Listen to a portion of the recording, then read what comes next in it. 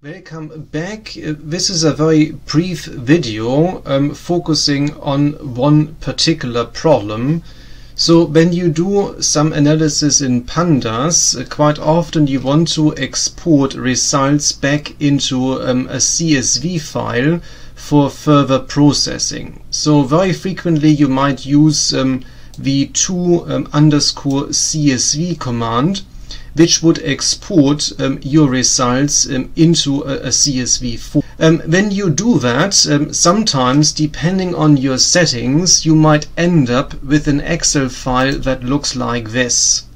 These variables are put together into one column. Yeah, so you have not 1, 3, 5 in separate columns. They're all put together into one, and they're separated by commas. Yeah, this is actually what the to_CSV command does in Pandas. It would separate these different values with commas. So that's the default separator, but somehow depending on your setup, Excel, when you open the CSV file, might show you this result. Now, how to fix this very quickly?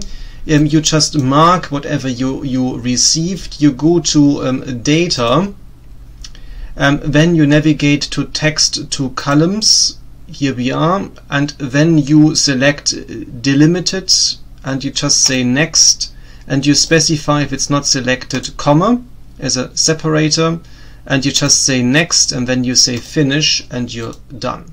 So that's all actually there is to it. That's the easiest way to fix it. I see you next time.